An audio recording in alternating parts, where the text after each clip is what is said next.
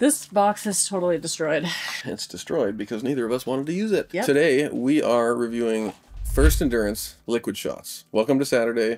Dr. Alex Harrison, Michelle Howe, certified specialist in sport dietetics. So First Endurance was founded by Mike Fogarty, and this company prides themselves in being scientifically validated. I found out online today while looking into this that...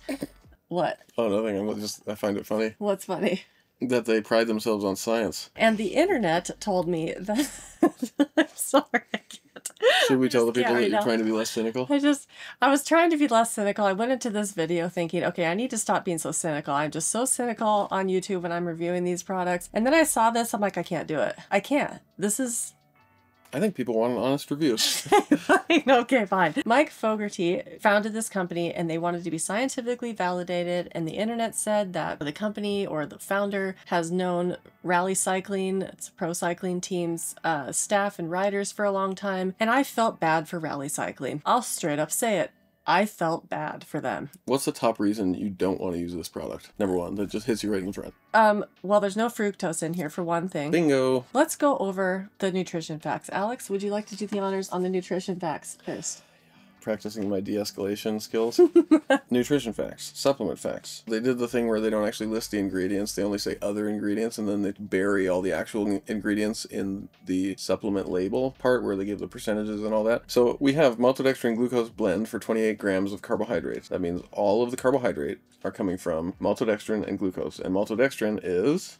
Glucose in a long string. Basically. Perfect. So maltodextrin is a bunch of glucoses stuck together. And you can watch our video on that. It's our most popular video. Then we have no fiber. That's actually a win. That's a win. That's good. I mean, props to them for not total sugars mean, and they indicate in parentheses, just glucose is 8 grams. So we've got, now we know they have 20 grams of maltodextrin and 8 grams of glucose, which are essentially one and the same thing to your body. They just break down in your gut and you're getting just glucose. 28 grams of straight glucose. And since this isn't 1995, when we thought glucose was the only fuel that you should consume during exercise, this is no longer scientific. And then you'll see there's 0 grams of protein, great, and then you want to hit us with what's below that big black bar there? Yes, what's below the protein? Calcium, magnesium, chloride, sodium, and potassium. And let's see, which one do they have the most of? Sodium, that's good. Well, and more chloride because they chose sodium table salt instead of sodium citrate. You're getting the chloride just from the sodium chloride. Okay, so all the chloride in the product is just from NaCl. Oh, it doesn't matter. The sodium source doesn't matter in this product because you can only take 2 of these an hour, because then otherwise you'll get glucose overload. And so the maximum sodium that you could possibly get from this, even if you have an iron gut and could handle 3, which most of you won't be able to, 225 milligrams per hour, but for most of us 150 milligrams per hour. So this is not an adequate sodium source at all.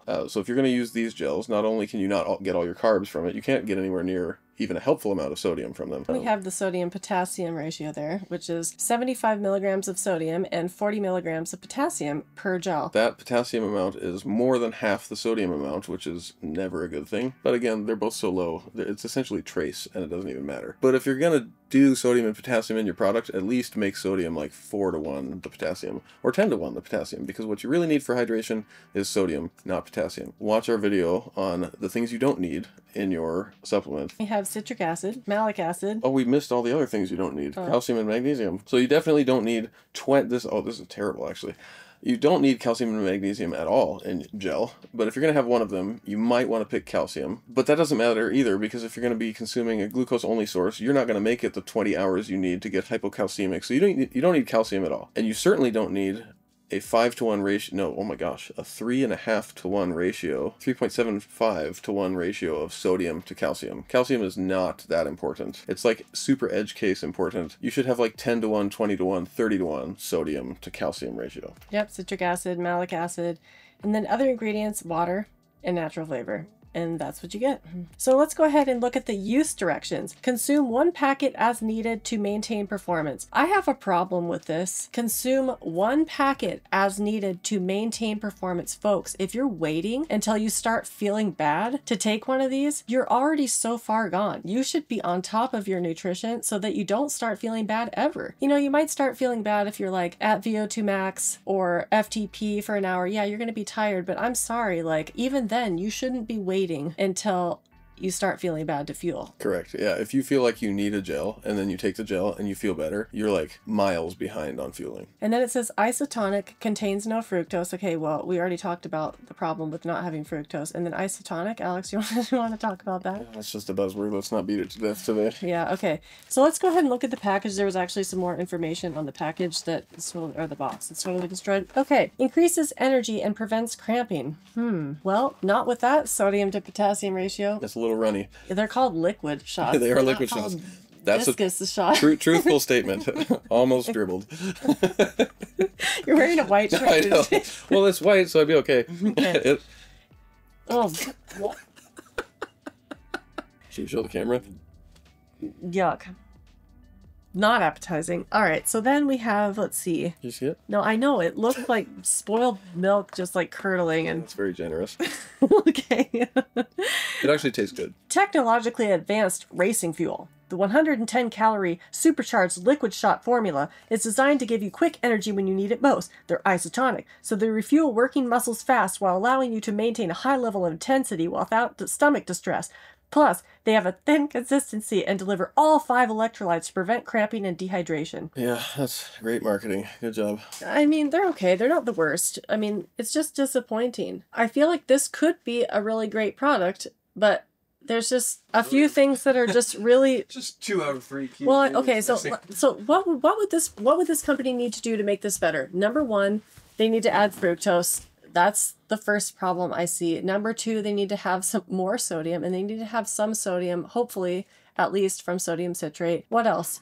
Get rid of all of the electrolytes like calcium and magnesium, and what else was in here? In short, the thing this product did well is they included glucose. What they did wrong was virtually everything else. I mean, they made the flavor pretty okay. I would say the flavor is, it's not like great. Like, I'm not excited to take this based on the flavor.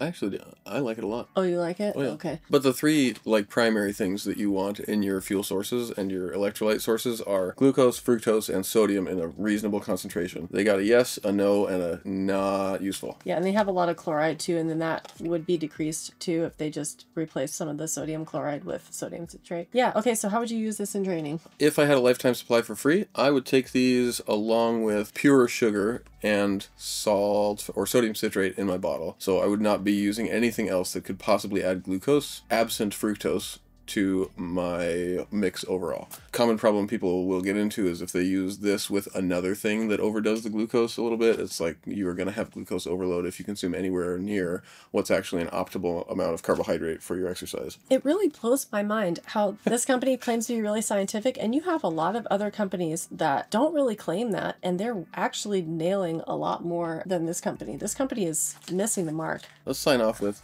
don't be fooled by the word scientific on a product. And isotonic, that's, again, it's on all of the science products now, and it's just... There is virtually no correlation between the word scientific being present on a product and the actual science that backs that product. Like, honestly, hit the Walmart sugar aisle, and that's more scientific, and your body likes that more, and you'll perform better on that than this. That is the honest-to-goodness truth. I don't know if Rally uses these, or if the founder just knows Rally, but... They do. I've seen Rally at bike races having First Endurance bottles. That means that Rally is actually a lot better than they're performing. How about this? If you're using First Endurance as your primary fuel source and hydration source for your training and racing, you probably have more potential than you even realize, which is exciting. Until next time.